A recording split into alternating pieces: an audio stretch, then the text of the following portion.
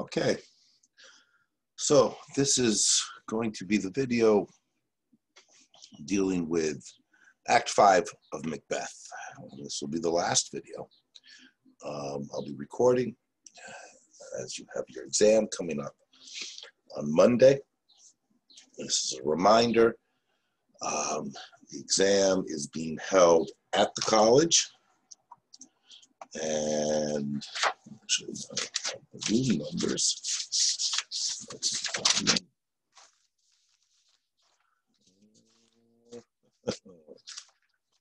Right. Well, I'll be posting them in any case. I believe it's room 201.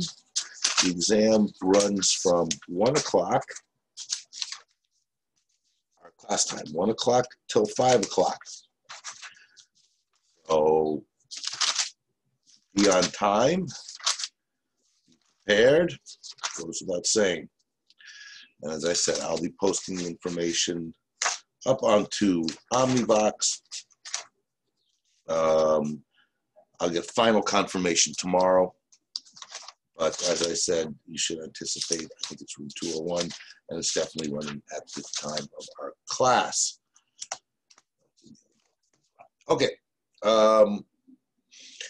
So we're going to look at Act 5, which we covered at length in class. So this is pretty much review. There are going to be a total of 5 videos on Macbeth, and we spent, I believe, 6 classes on it. Okay, so again, if you've been coming to class, you've been attentive and taking notes, you should be in good shape for the exam. My recommendation in terms of preparing for the exam is to reread the play. Now that you have accumulated all this information regarding the play and our discussions revolving the different themes, and as we've noticed, there are many different themes that are unfolding in this play. Yeah, an opportunity to reread the play straight through if you can will really put you in a good position come Monday. So let's take a look.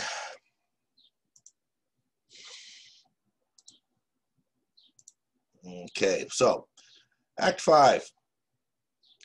Now, we start Act 5. Remember, we're going to see Lady Macbeth. We haven't seen Lady Macbeth for a while. And so it's very noticeable that she was absent from Act 4. And when we last saw her, she was still very much in the character that we've come to recognize, planning, plotting, trying to protect Macbeth. Right? Remember at the banquet scene when Macbeth is seeing the ghost of Banquo, Lady Macbeth is trying to calm everyone down, telling everyone, don't worry, this is just an affliction that he has. He's had it since childhood. And this all ties into that theme of deception, right? To be, how many times we've seen them say, don't show what on your face what you're truly thinking. And we've seen this a lot with Macbeth, right? Because he's the one who's had doubts before. He's the one who actually wanted to, who made the decision not to go through with the murder of King Duncan. And she convinces him, the playing on the element of what constitutes a man, that theme, which has been running throughout the play as well. Be a man, man up and do it. She's always come across as being that strong one. Remind you of her prayer to the gods to unsex her, make her more like a man, in order to do what these things, which she is deeming to be manly things, which is to basically commit brutal regicide, to kill a king. And we've talked as well about the approach that she in particular represents in terms of the consequences of such a heinous act. That there are no consequences unless you impose consequences upon yourself, other than getting caught, of course. but in terms of the morality and the ethics of what they're doing.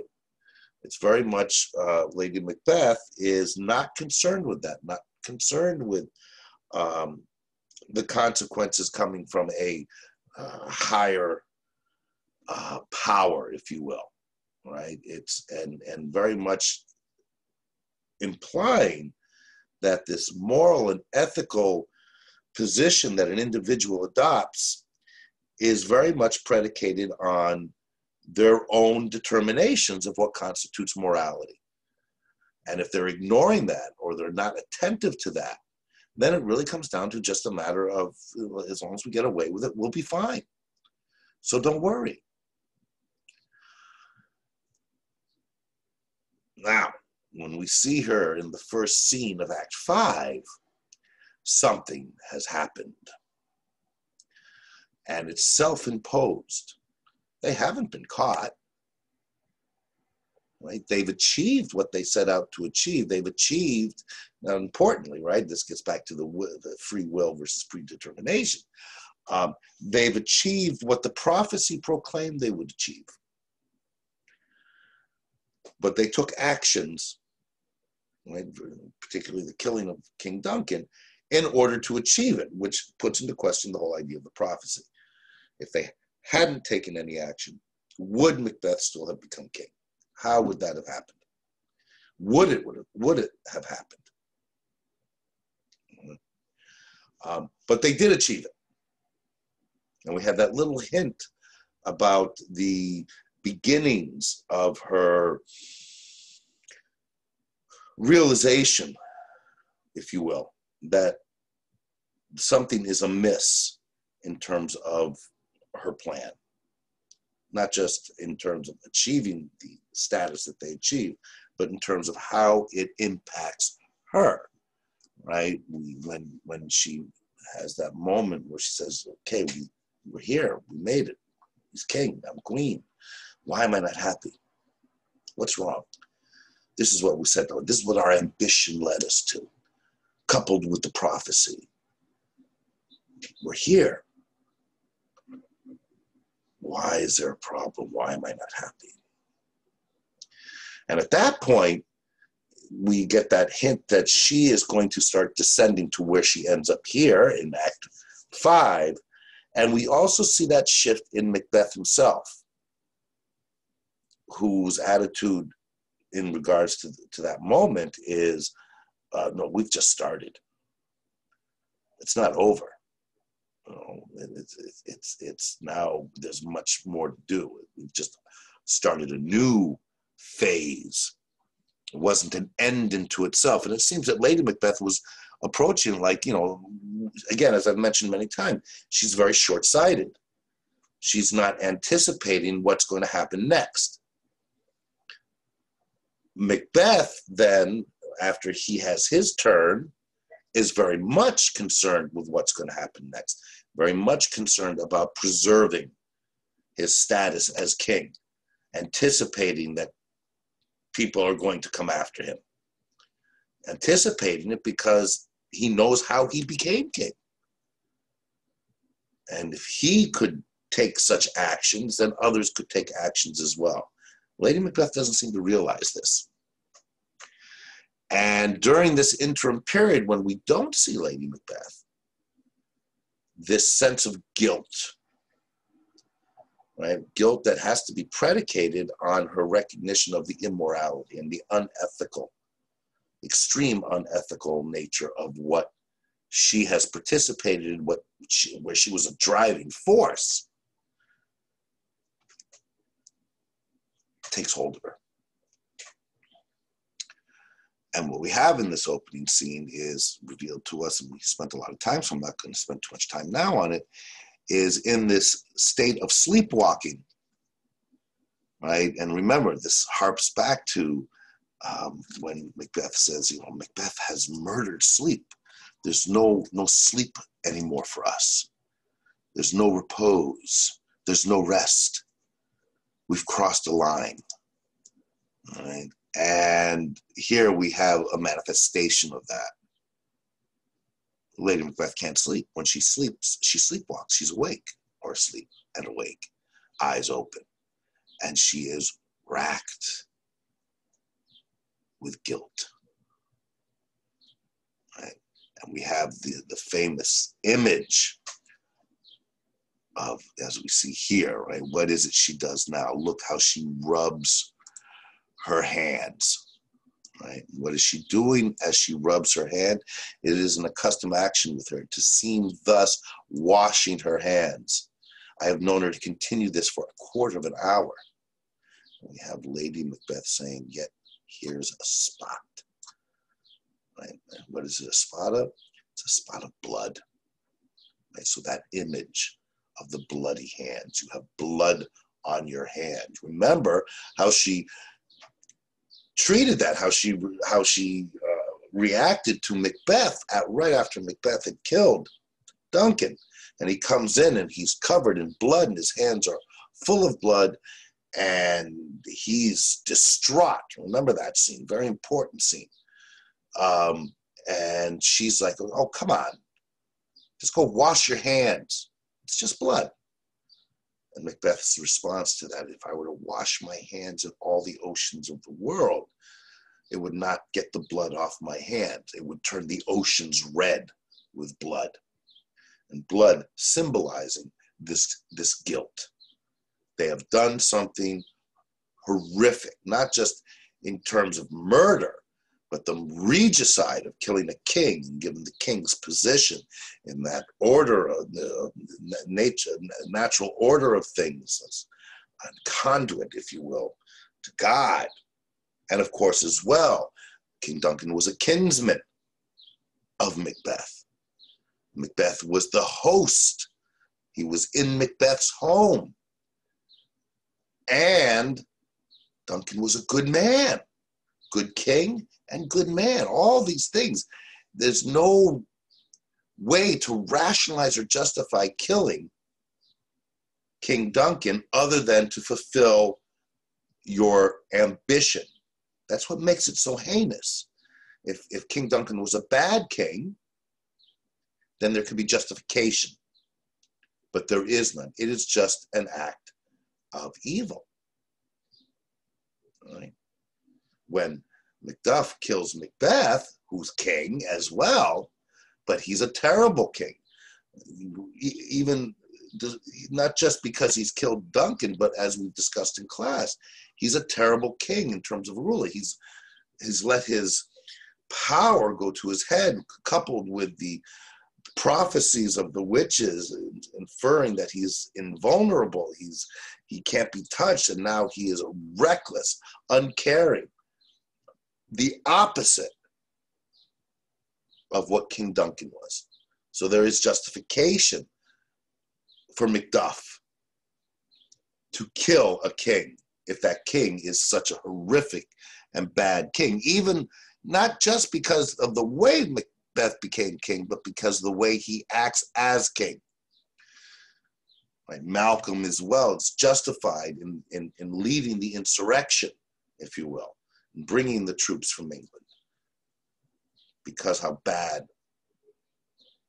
Macbeth is and how he is not taking care of Scotland.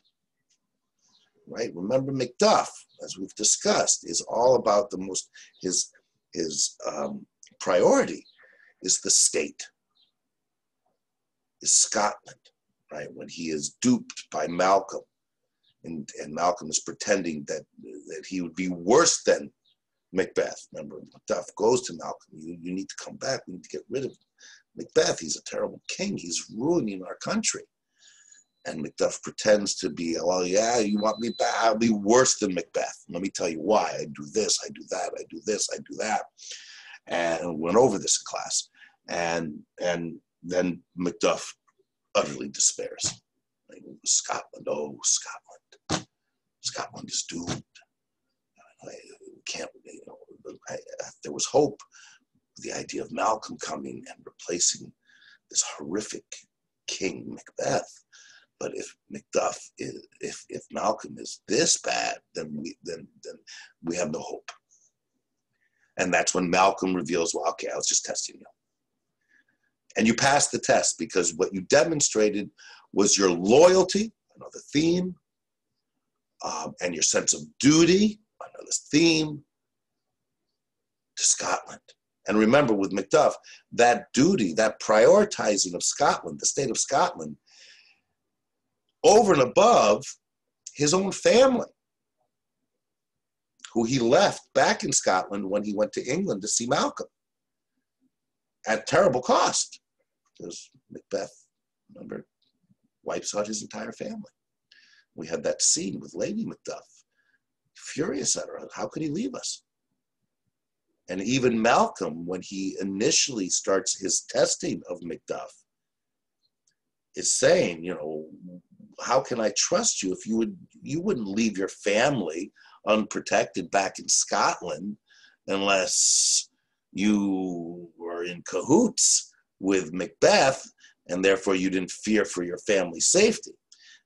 Macduff's attitude is such that my priority, even over and above my family, is to fix the state. Remember, we're working on 3 levels of disruption and the need to repair. It's on the individual basis. So we see the turmoil and destruction of the Macbeths, and what's going to happen in terms, is it possible to repair that? We see how that leads to the chaos and disruption of Scotland, the state, and that the governing of Scotland is falling apart. People are miserably unhappy. And of course, we see that reflected in nature on the cosmological level, that the killing of a king, a legitimate, just king, disrupts nature itself because of that order of things with the king, like the heavens, the king, and then the people below. And that disruption of that natural order of things leads to horses eating horses and earthquakes and so on, that we saw earlier in the play. So this seems to all, even though we haven't seen the process with Lady Macbeth, but this has now caught up with her. And now in her sleepwalking state, right, with her eyes are open, even though she's asleep, which means she is or she isn't. She is obsessed with what she sees as blood on her hands. And now, again, we come back to that idea of, is there actually blood on her hands? It harps back to the dagger scene with Macbeth, when he sees the dagger pointing the way, right, to go kill Duncan. Is that dagger really there? Or is that his mind playing tricks on him? When at the banquet, when Macbeth sees the ghost of Banquo, he is the only one who sees the ghost. Is the ghost actually there? Or is it a demonstration of the onset of madness? Another potential theme in Macbeth's mind, that there is no ghost of Banquo there. It's Macbeth's mind losing his mind. Now we see another instance of this with Lady Macbeth, seeing blood on her hands in this asleep awake state, like this in-between state, whatever it may be.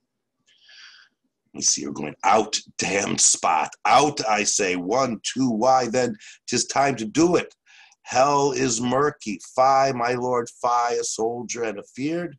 What need we fear, who knows it, when none can call our power to account? No, what need we fear, who knows it, when none can call our power to account? Why should we fear? Right, so this is in this state she's in. She's trying to hold on to that sensibility she had earlier, which was, as long as we don't get caught, we're fine. There's nothing to be concerned. She berates Macbeth repeatedly over this. Man up, man, Macbeth. As long as we don't get caught, there's nothing, what are you behaving like this for? She's trying to now convince herself of that here. Remind herself. And this is where we see such a stark reversal in her state of mind. Because then she says, yet who would have thought the old man to have had so much blood in him, right? Fie, my lord, fie, a soldier to fear. What need we fear? Who knows that when none can call our power to account? Yet, who would have thought the old man to have so much blood? Right? So, I mean, again, is she losing her mind? Is she entering into a state of insanity caused by this overwhelming sense of guilt that she was unprepared for, and her mind snaps?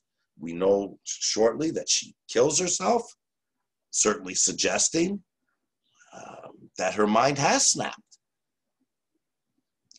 Also suggesting that this whole attitude that as long as we don't get caught, we're fine. We don't have to worry about morality and ethics and all this stuff. That's men don't worry about things like that. Men just act. It's the recognition that that's untrue in this world. Okay? And then it descends and crushes her. And as it crushes Macbeth, but in a different way, right? Because Macbeth was always acknowledging that. It's as if Lady Macbeth never thought there would ever be any sense that she would feel guilty. So when it comes, it's overwhelming. Macbeth feels guilt right after the murder, remember? So he's anticipated this. That's when he starts devising his plans. I mean, arguably, he falls into a state of madness, but it doesn't come so suddenly that it wipes him out the way Lady Macbeth is wiped out. He's now still, with the hope that the witch's prophecies, that he can't be killed by anyone born of woman and all this, is then saying, whatever, I can take you all on, you can't hurt me.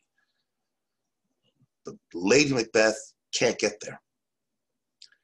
She is buried by her guilt.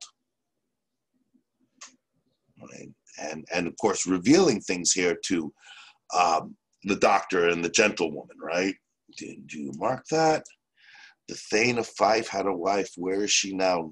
So they're saying, do you hear? She's revealing things, and they're hearing it. And now she's acknowledging, Lady Macbeth is, all the sins that she's been a part of. Will these hands never be clean? She has blood on her hands and is desperately, I gotta get the blood out. I gotta get the blood out, but she can't. There's no blood there. No literal blood.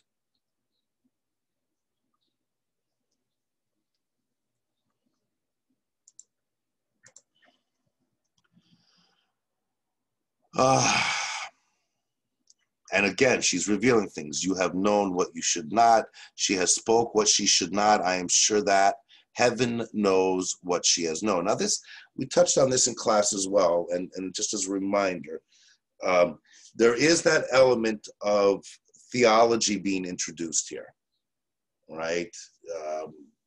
We see a bit of it. Heaven knows what she has known, right? So there is this shout out or this suggestion, of this sense of guilt coming from a religious perspective. But it's not crystal clear. And this is one of the things we have to explore is where is that sense of guilt in Lady Macbeth coming from? And arguably, it's coming from herself. She's not the one who's saying heaven knows or anything like that. It's the gentlewoman and the doctor. But we've seen earlier that Lady Macbeth is never concerned about those things until now.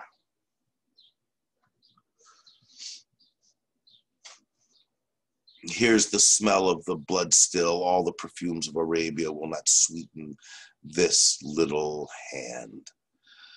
Her hand, and the doctor points out, the heart is sorely charged. And he goes on to say, this disease, the disease that Lady Macbeth is suffering from here, and he's a doctor, is beyond my practice. It's not a physical disease. Yet I have known those which have walked into sleep who have died holily in their beds. Right? They're trying to figure out what is this ailment? What ails Lady Macbeth? They're getting hints that she's done something really wrong, right? Which is, again, adding to the idea that she is experiencing some kind of mental derangement. And then again, wash your hands, put on your nightgown, look not so pale, right? That's we've seen Lady Macbeth doing that, saying it to Macbeth. You know, go wash your hands. Remember, put on your nightgown. We have to make everyone believe that we've been in bed, not that we've been out murdering the king. All right? Put on your nightgown, look not so pale. Put on your mask. And she's saying it, you know, this is a harping back to that moment when she says exactly that to Macbeth after Macbeth has stabbed the king. She seems to be saying it to herself now, right? Still trying to hold on to what she had before. Okay, just wash your hands. Just wash your hands. Get over this. Come on. Don't look so pale. You got to put on, you got to put on the act. But as we saw just a few minutes ago, but then I tell you yet again, Bank was buried. He cannot come out of one's grave.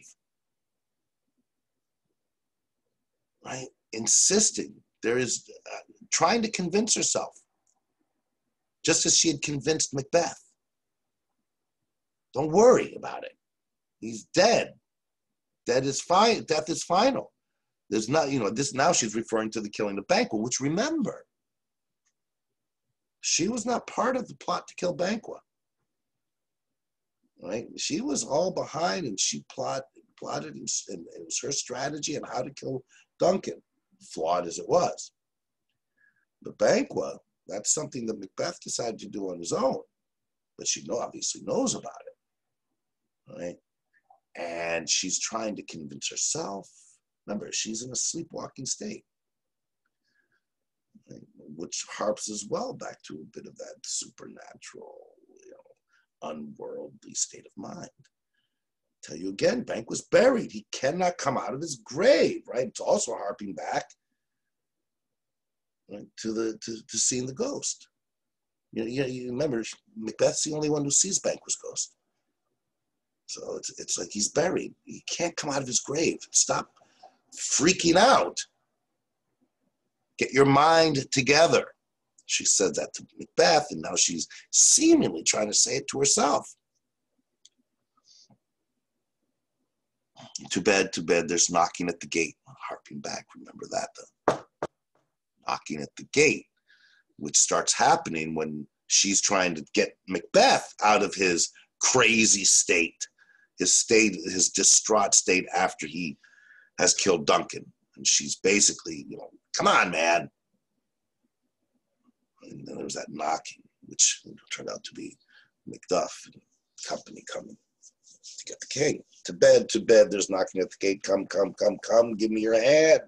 What's done cannot be undone. To bed. And she weeps. Yeah. And that's the last time we see her. And we saw the video in class, and you see how Judi Dench in that particular performance really conveys that sense of anguish and despair and madness. Mind has snapped because of the overwhelming sense of guilt, overwhelming in part because she was never willing to acknowledge that anything like that existed. Right? And again, Macbeth has always been aware that it's possible, that it's there, that it's wrong. Lady Macbeth never acknowledges that what they did was wrong. Macbeth did before the act even. We can't do this. This is wrong. After he does it, this was horrible. This was wrong. But then he has his turn, right? And then he starts saying, and his determination is emboldened because he knows, and this is a big difference, something to keep in mind. Macbeth knows he's done something horrific and wrong. And Macbeth understands the concept of guilt.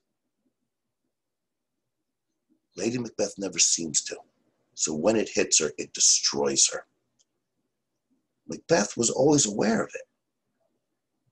So his descent into madness and erratic behavior and so on is coming from a very different position insofar as he has knowingly, when it gets the sense that if Lady Macbeth had known or experienced or understood that sense of guilt and how wrong it was, that she would have been like Macbeth, said, no, we can't do this. She never seems to be fully aware of the implications of the action. Macbeth was aware.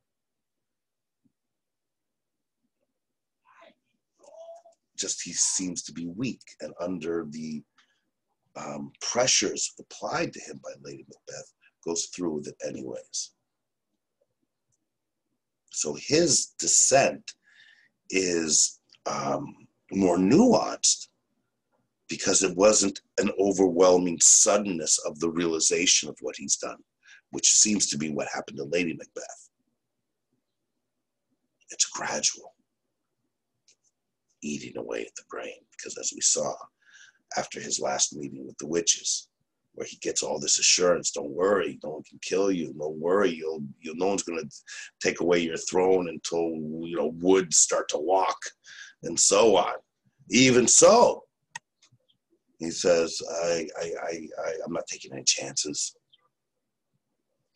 So I still have to look out for Macduff. Macduff's in England. He's in England. All right, I'm going to go kill his entire family. I'm going to order his entire family killed. That's when we really see this is now a different kind of madness, if you will, than Lady Macbeth experiences, because he's functional. Lady Macbeth in the scene is not functional.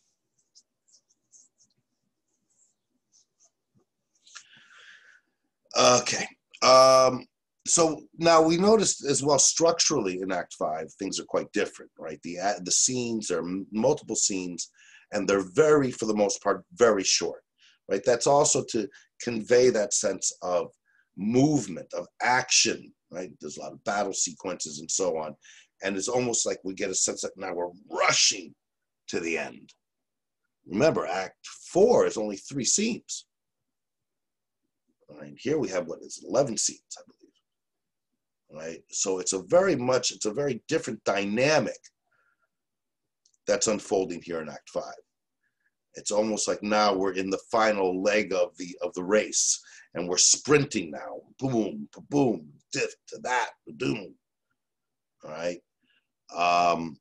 And we get a lot of information, and things are happening very fast. So Malcolm and Macduff are coming to Scotland, right?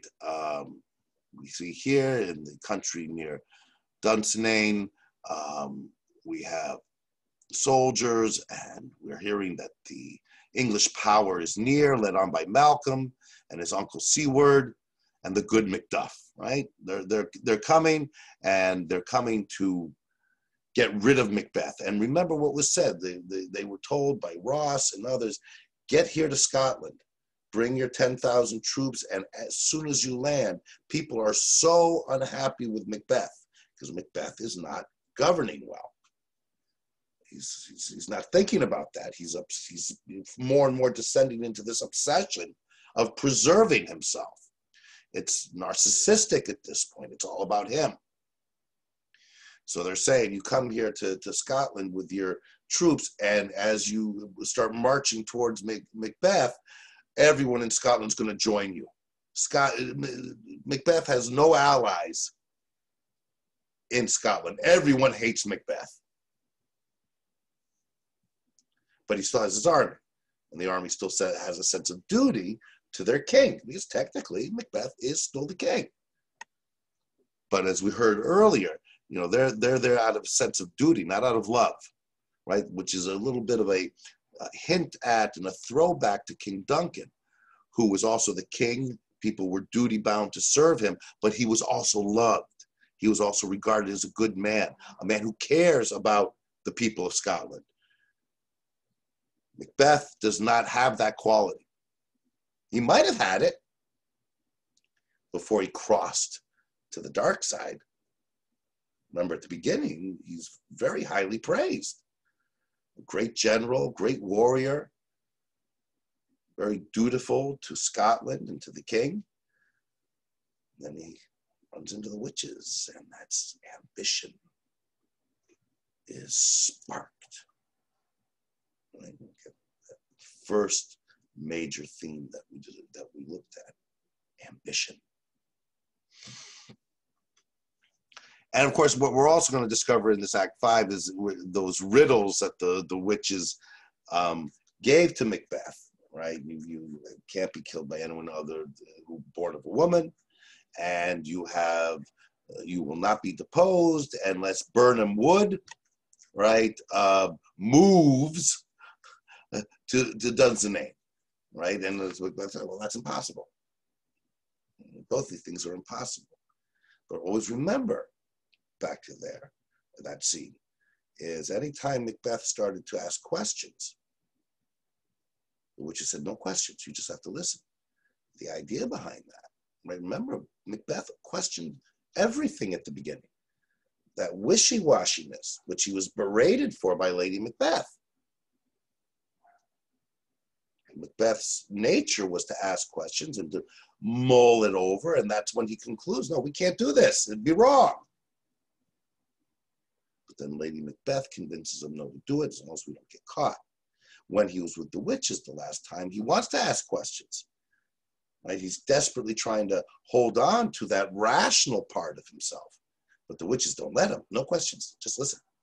Without the questions, to be able to pick apart the riddles, then they just sound perfect when they're far from it. And remember, Macbeth makes the decision after that. I will no longer think things through. I will act. No more thinking. Just action. Which of course is very much in Lady Macbeth's approach at the beginning of the play. Now Macbeth, after that last encounter with the witches, fully adopts the same thing. I'm not going to think about the implications. I'm not going to think about what the consequences could be, which is exactly what he was doing in contemplating killing Duncan, and that's why he concluded that he shouldn't, because it would be wrong. Now he's no longer doing that, so as soon as he thinks of Macduff's in England, my heart tells me I'm going to go kill his family, and I'm not going to think about it. I'm not going to give myself an opportunity to realize how wrong it is. Just do it.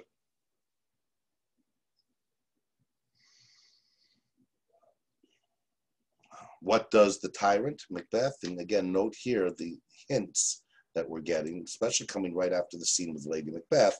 Some say he's mad. Okay? He's fortifying Dunsinane, and some say he's mad. Others that lesser hate him do call it valiant fury. But his behavior, right, what this is telling us, whether it's valiant fury or madness, his behavior is erratic. Yeah. Is it madness? Is it valiant fury? Interesting question. What kind of question I probably want to be thinking about as I prepare for the exam. All right. Right, and here is where it says, those he commands move only in command, nothing in love. Now does he feel his title hang loose about him, like a giant robe upon a dwarfish thief, right? So it's also a commentary on what kind of power he actually can have as a king, as a ruler. when he has alienated everyone, right? And people are following him only because they're commanded to, not because they care about what he believes in or what his goals are or anything like that. So there's a commentary about, continued commentary about how poor a leader he is.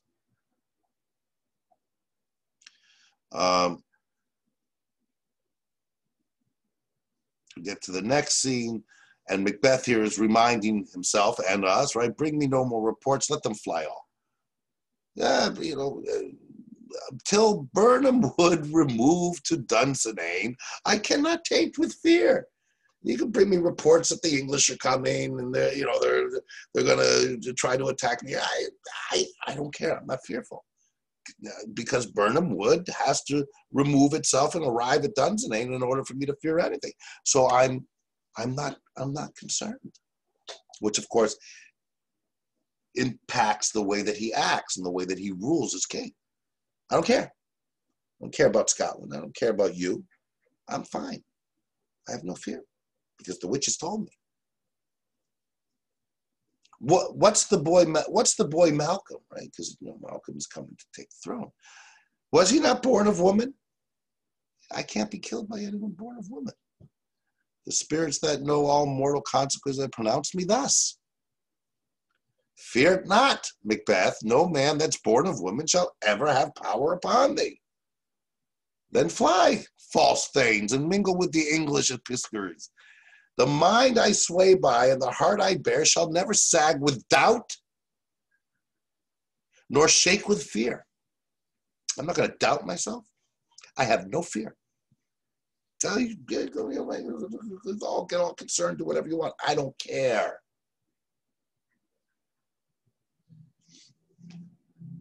Right? And then the servant comes in, the devil damn thee black, thou cream-faced loon. Where gotst thou that goose look? Right? Now, again, these are indications, though, and you have to watch these carefully. You can see how his demeanor now is so dismissive of others and aggressive. Right? So are these examples of the descent into madness? There is 10,000 geese, villain. Right? Soldiers, sir. Go prick thy face and overread thy fear, thou lily-livered boy. What soldiers, Patch? Death of thy soul, those linen cheeks of thine are counselors to fear. What soldiers, wayface? He's calling them names. Shakespearean name-calling, nothing like it.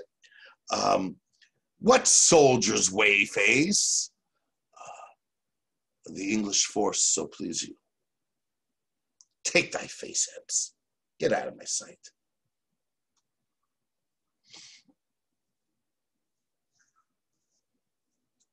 We see him in this dismissive, arrogant, fearless mode. But we're seeing also, and the reason I'm spending a little time with this, because we didn't have much time to spend on it in class, is we're seeing this erratic behavior at the same time. Right? Another example, you see how he's insulting, just a servant, calling them names, lily-livered and linen cheeks and all this, and dismisses of them. And then he's also here, this constant refrain back to, give me my armor. I'll fight till from my bones my flesh be hacked. Give me my armor. Well, it is not needed yet. They're not here. They're still miles away. You don't need your armor, sir. I'll put it on. Send out more horses. Scur the country road. Hang those that talk of fear. Give me mine armor. And then quickly, how does your patient, doctor? So we're seeing this very erratic personality materialize here. And of course, how is your patient? He's referring to Lady Macbeth. Not so sick, my lord, as she is troubled with thick coming fancies that keep her from her rest. Cure her of that. Canst thou not minister to a mind diseased? Pluck from the memory a rooted sorrow? Raise out the written troubles of the brain, and with some sweet oblivious antidote, cleanse the stuffed bosom of that perilous stuff which weighs upon the heart? It's very interesting what Macbeth is saying here. Cure. Can't you cure a diseased mind? Not body. Mind. It's as if Macbeth knows that she is lost her rationale, right? Can't you pluck from the memory a rooted sorrow? Like whatever is in the mind that is leading Lady Macbeth into madness and despair, you, doctor, can't you take that memory out of her mind, raise out the written troubles of the brain, and with some sweet oblivious antidote? Is he mocking the doctor here? Right? Is he seriously saying, can't you, doctor, cure her? Or is he pointing out, you, doctor, can't cure this, what she has, right? Because what, you don't have some sweet oblivious antidote? That would cleanse the stuffed bosom of that perilous stuff which weighs upon her heart? Oh, you can't do that? You can't cure her?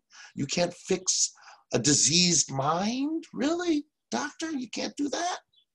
And the doctor's response, therein the patient must minister to himself. So, what's going on here, right? Cure her of that. Cure her of what?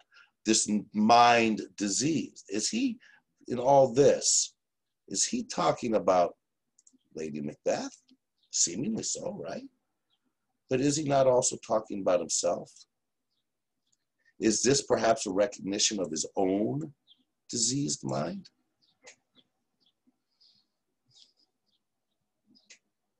And that's when the doctor says, therein the patient, Lady Macbeth, and maybe you too, Macbeth, must minister to himself, not herself. The doctor recognizing that Macbeth has a mind that is diseased, as diseased as Lady Macbeth's, and that there's nothing he can do for that kind of ailment. Throw physic to the dogs, I'll none of it. Come, put mine armor on. Right, this refrain of keep coming back to give me my armor. Give me my armor. Put mine armor on. It's like he's impatient for them to arrive. He's already been told, don't worry, they're not here yet. You don't need your armor. Give me my staff. Satan, send out. Doctor, the thanes fly from me. Come, sir, dispatch. If thou couldest, doctor, cast the water of my land. Find her disease and purge it to a sound and pristine health. So again, we're questioning, is he sincerely asking the doctor, believing that the doctor can cure Lady Macbeth's diseased mind? Is he recognizing that his own mind has become diseased? Or is he mocking the doctor's inability, right? And purge it to a sound and pristine health, I would applaud thee to the very echo that should applaud again. Pull it off, I say. What rhubarb, simi, or what purgative drug would scour these English heads? Hearest thou them? Aye, my good lord, your royal preparation makes us hear something. Bring it after me. I will not be afraid of death and bane till Burnham Forest come to Dunsinane. All right, so you're getting a sense of where Macbeth's head's at. He knows his wife, Lady Macbeth, is, right, diseased mind. He seems to at least reference his own mind and seems to recognize that he's losing it as well. But then he keeps coming back, but it's going to be okay. It's going to be okay because I can't be hurt. I can't be hurt. Everything's going to be fine, right? I don't have to worry about guilt or anything like that. I've crossed that threshold. I used to worry about that, but now I'm no longer. Something that Lady Macbeth couldn't do. Lady Macbeth then discovers guilt, and it destroys her. Whereas the guilt in Macbeth has always been there, eating away. And what seems, it's almost as if the prophecies that the witches have given to Macbeth about his invulnerability are like adrenaline, like a drug that's keeping him alive, keeping him from falling into total madness. He keeps coming back to, give me my armor. And don't worry, I will not fear death or anything until Burnham Forest come to Dunsinane.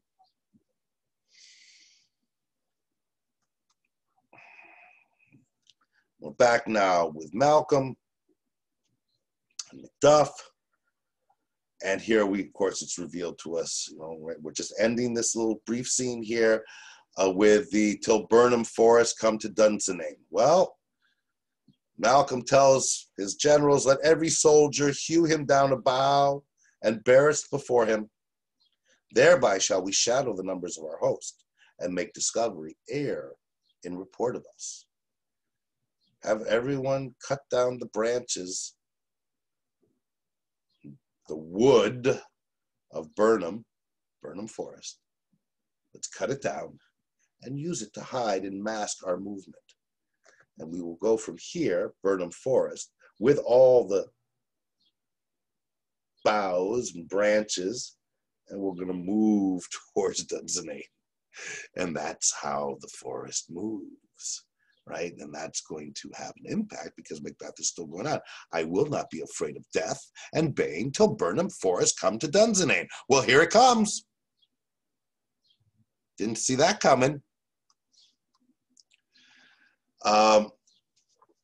And again, a reminder, right? We're being told, and none serve him but constrained things whose hearts are absent too, right? Everyone is supporting this resurrection, this revolt. And let's go. Now, we spent a lot of time on this. It is obviously important. It's just a very brief reminder because I realize I'm almost at an hour already. But this is when it's revealed that Lady Macbeth is dead, right? So Satan comes in and Macbeth, wherefore was that cry? The queen, my lord, is dead. And then just one last time, and for no other reason, I just love reading it, but to be thinking about the implications of this. Right? There's so many possible entries into an understanding of what Macbeth is going. Remember, we're seeing Macbeth in this very now reflective mode, contemplating the death of Lady Macbeth after we've seen how manic he has been. Right? And again, leading up to it, Macbeth says, I have almost forgot the taste of fears. Right? Because the prophecies went. The time has been, my senses would have cooled to hear a night shriek. Right? Because that's hearing Lady Macbeth shrieking. Remember when we watched the previous video of Lady Macbeth, Scene 1, Act 5, which we watched a couple of weeks ago, and some of you were noting that scream that Judi Dench gives out in playing the role of Lady Macbeth, right? Well, here we have Macbeth, we've heard another scream. And the time has been, right? I'm going to play on this sense of time, which is very much contained in this tomorrow speech.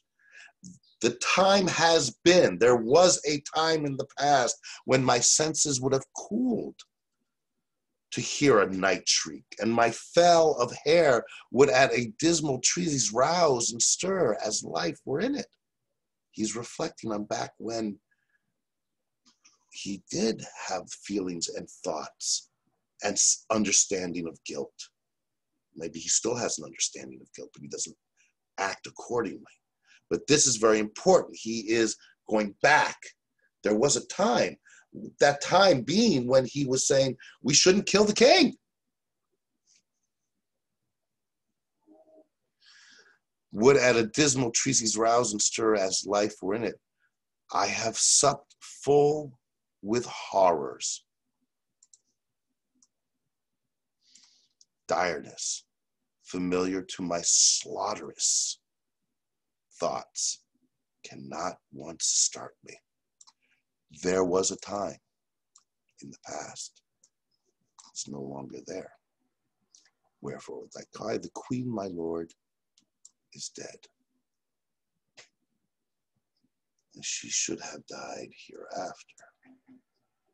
This is our last really intense moment with Macbeth, demonstrating that he can still think.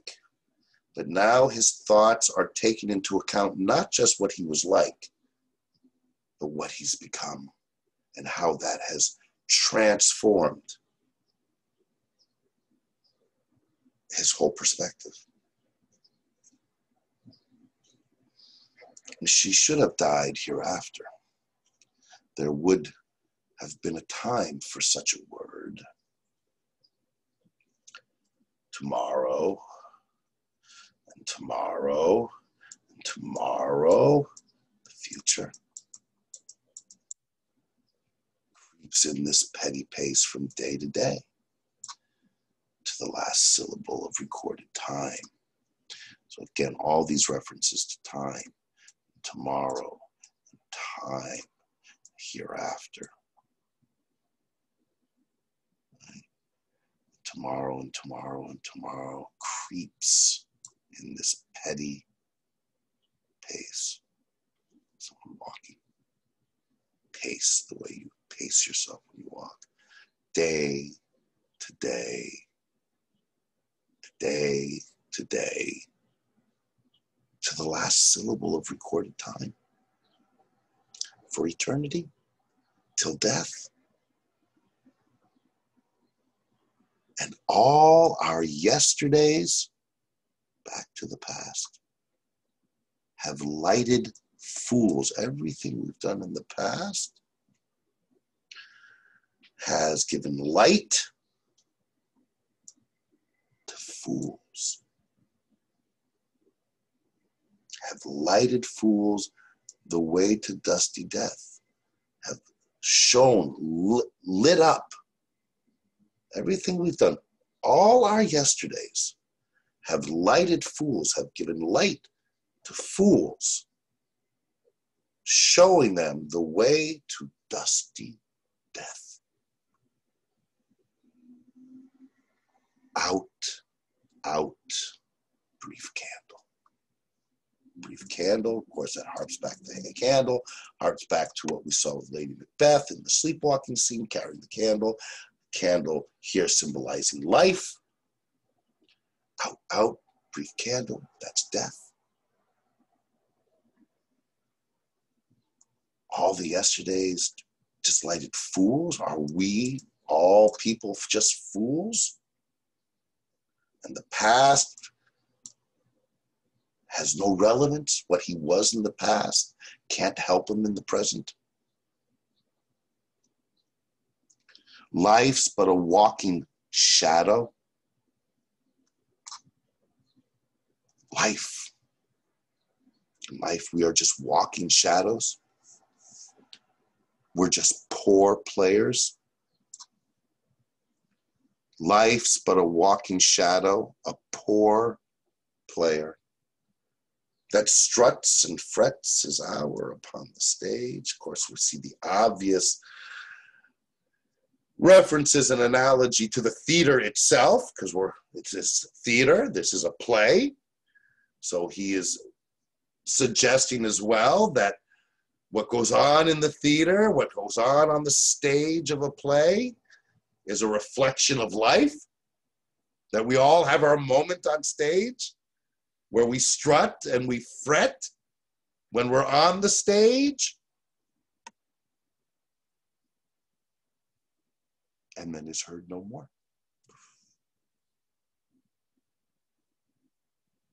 We're all fools, poor players, briefly have our moment on the stage.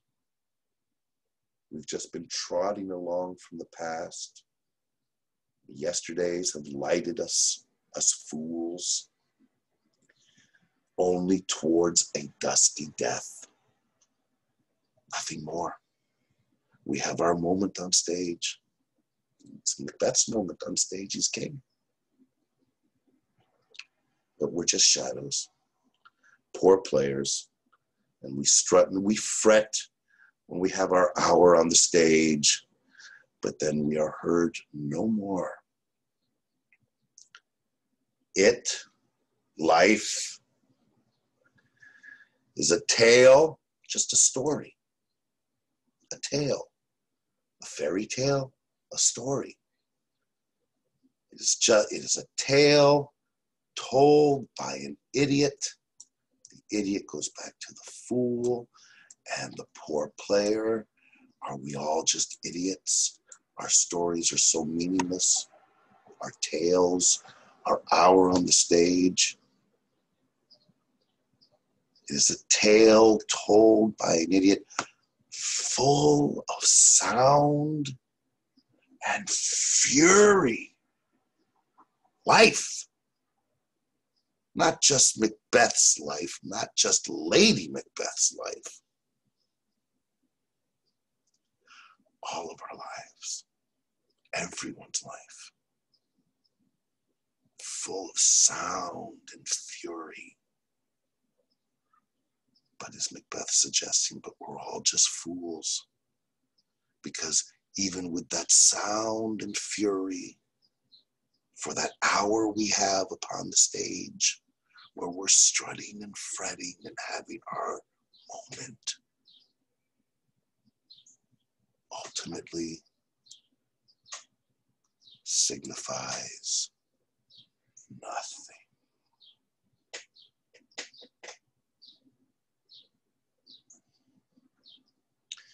Remember, we talked about in class this idea, mainly coming from Lady Macbeth in the first part, that without God, without a belief in that higher power in sacred texts and the possibility of life after death, salvation, paradise, whatever it may be,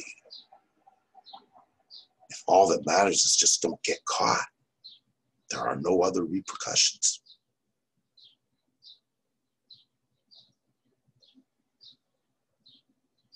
Then life is meaningless, has no significance, other than the intensity of our moment on the stage.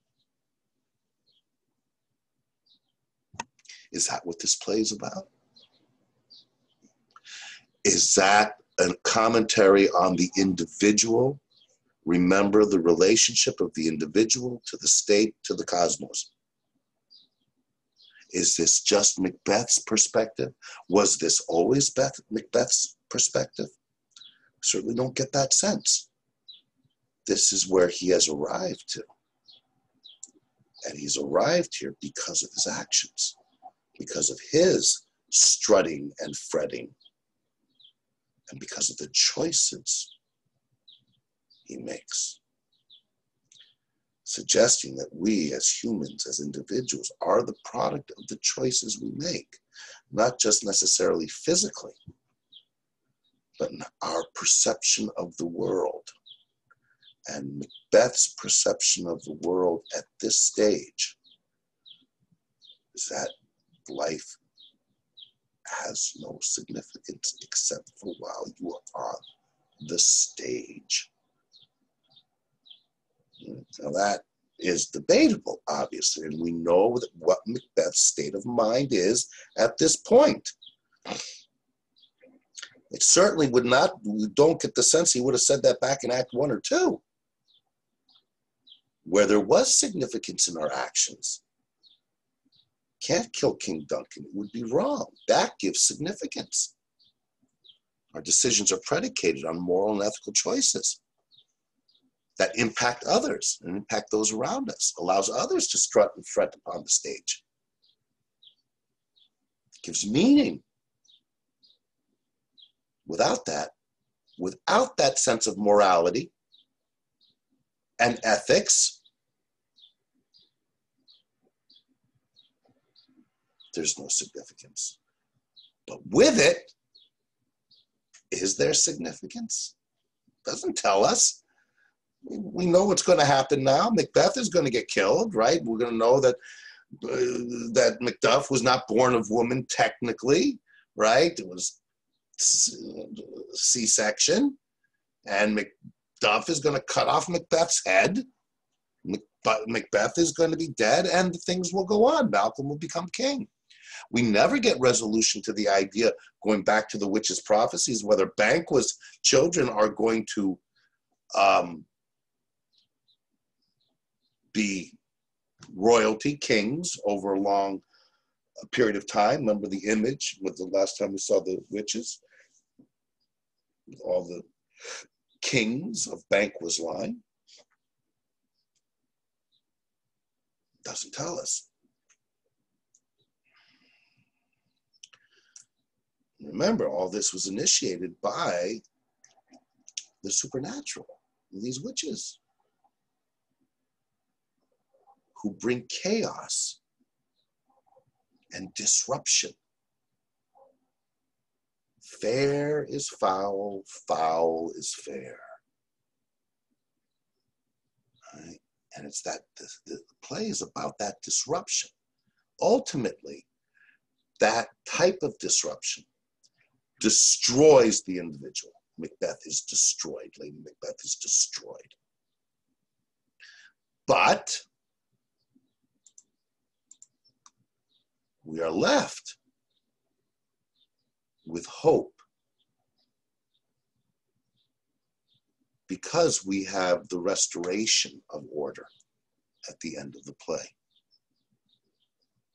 What is that suggesting then? That if, say, Macbeth, I'm going to wrap it up here. The rest of this is just the fighting and revealing of Macduff's having been born of a C-section.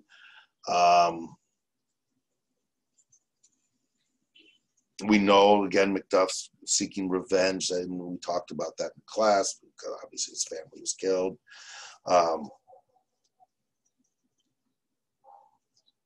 Note here, little things. I mean, we were wondering, does Macbeth have any remorse towards the end? We have here, we'll get in scene 8, another part of the field. Enter Macbeth. Why should I play the Roman fool and die of my own sword? Right, the tradition of Romans killing themselves rather than being taken prisoner, humiliated.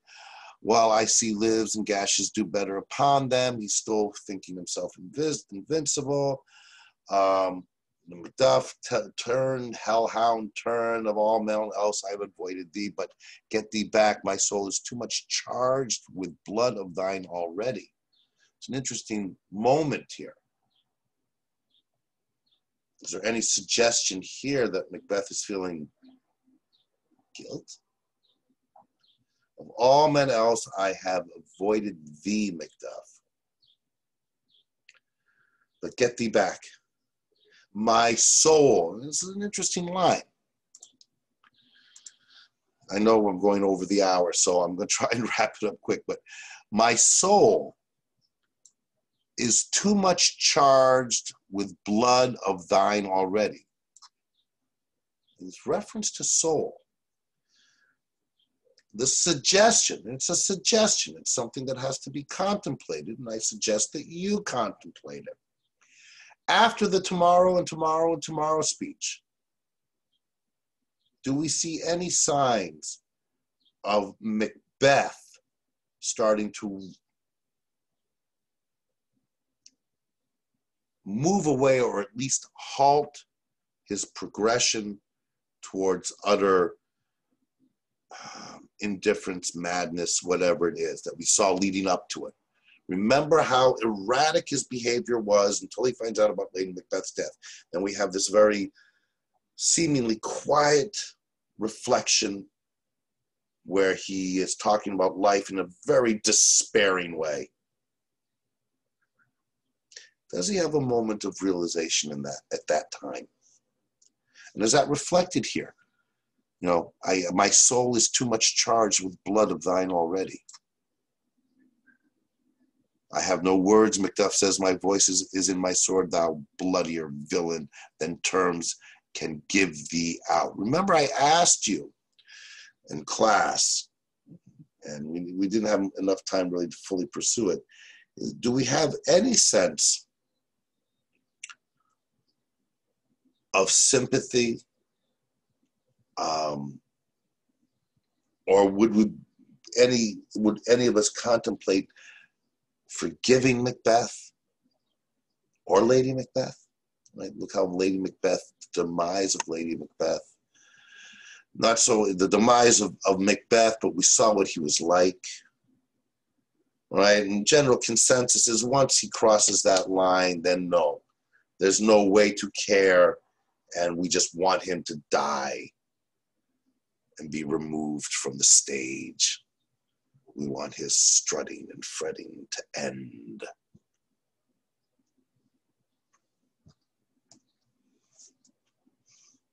Is that how we all feel? Is that how we all think? Is that what the play suggests to us?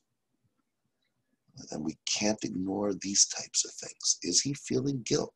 And if he is feeling guilt, if his madness is caused for the same reason that Lady Macbeth's madness was realized, because of guilt, is there no room for forgiveness and redemption? Was it truly a line that Macbeth and Lady Macbeth crossed? Were there not to be given any opportunity to make amends? I don't know. That's something that the play asks us to think about, I would suggest. Does it matter that he may be feeling that his soul is much too charged because he has, remember, blood? What does blood represent? The guilt. He's expressing his sense of guilt. Does he express remorse? Doesn't seem to be, but does he? Can you have guilt without remorse?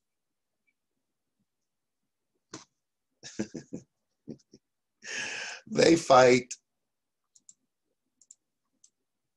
And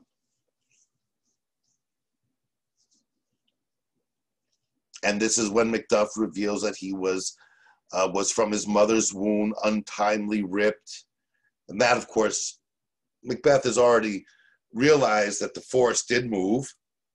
Oh, not good, but that's okay. I still can't be killed, right? Well, I wasn't born of a woman. Accursed be that tongue that tells me so, for it hath cowed my better part of man. And be these juggling fiends no more believe that palter with us in a double sense.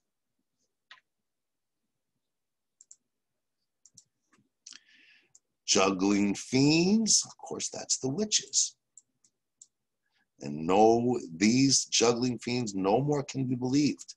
Right? He's just finding out that, oh my God, I'm done. That palter with us in a double sense,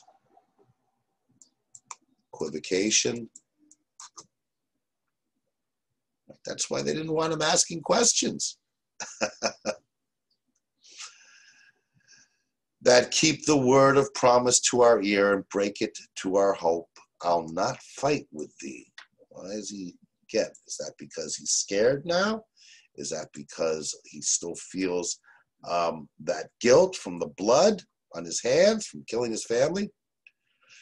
Then yield thee, coward, and live to be the show and gaze of the time. We'll have thee as our rare monsters are. Right. So we're getting Macduff. It was, voicing perhaps for us. And it doesn't matter. You are a monster, and there's no, in any way, can I, Macduff, care at all about anything you may be thinking. You're a monster. You must die. And of course, with Macduff, who also knows that Macbeth killed his whole family. I will not yield to kiss the ground before young Malcolm's feet. Pride? And to be baited with rabble's curse, to be paraded as a prisoner. Right? This harks back to the idea of what the Romans did. The reason the Roman generals or people in power would rather kill themselves than be captured so that they wouldn't have to be humiliated in front of the rabble. Though Burnham would be come to Dunsinane, and thou opposed be of no woman born, yet I will try the last. Before my body I throw my warlike shield. Lay on, Macduff, and damn be him that first cries, hold enough. What's he saying here? Macbeth at the very end, after the tomorrow and tomorrow speech, after that, and that's a moment, I would suggest. Again, because it has to be contrasted with everything that happens after that, with the way he was before that speech, where he was so erratic, calling for his armor and name calling of his servants and his ridiculing of the doctor, or that whole exchange with the doctor. And here he's saying, this also can be harping back a bit to the idea of what constitutes a man, that element, that theme that we've seen repeatedly here. Yet I will try the last. Before my body I throw my warlike shield.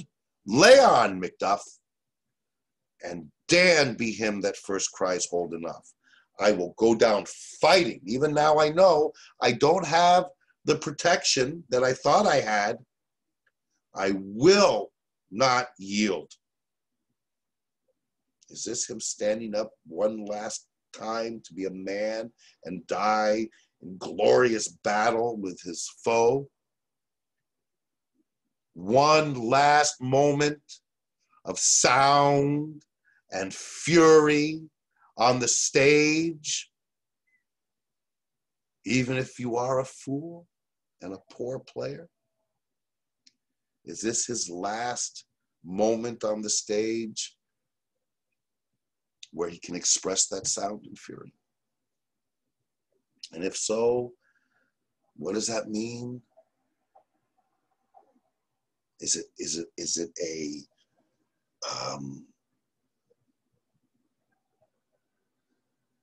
indication that nihilistic view that everything signifies nothing is what he believes in this moment? Or does he, by the action we see after that, is there a suggestion that in fact the sound and the fury perhaps does signify something?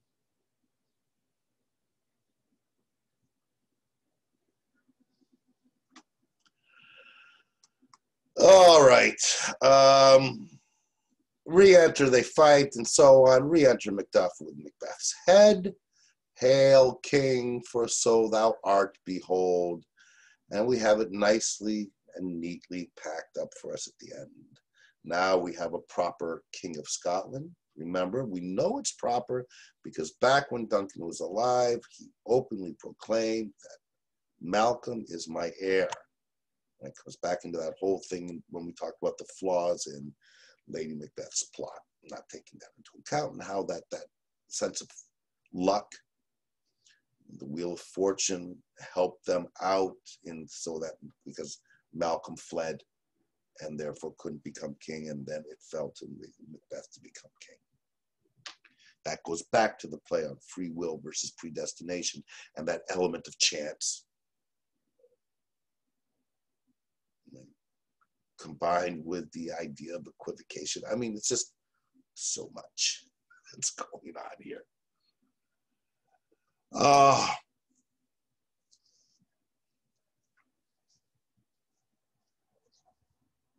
Producing forth the cruel ministries of this dead butcher, Macbeth, and his fiend-like queen, Lady Macbeth, who, as just thought by self, having violent hands, took off her life. She killed, this word giving confirmation that she killed herself. This and what needful else that calls upon us by the grace of grace. Interesting line. It's meant by grace. We will perform in measure, time and place, so thanks to all at once and to each one whom we invite to see us crowned at Scone. Now it's Malcolm's hour upon the stage. All right. Again, suggest you reread it one more time before the exam. The question will be designed, or questions, you give you a choice, to allow you to approach it from many different perspectives. You're going to have to make the choices as to how you want to answer the question, which will be fairly general in nature. At least one of them will be. Okay? And remember, it's a 5-paragraph. You need that thesis statement. You need to develop an argument.